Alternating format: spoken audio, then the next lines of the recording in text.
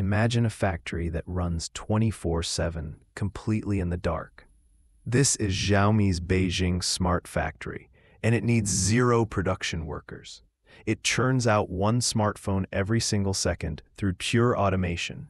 AI monitors the entire process, while advanced robotics handle assembly with micron-level precision, utilizing systems like automated logic board testing and patented sky rails for transport. Even dust control is automated. This isn't a test run, it's operational, aiming for 10 million phones yearly, a $330 million glimpse into lights-out manufacturing. The future of making things is already here.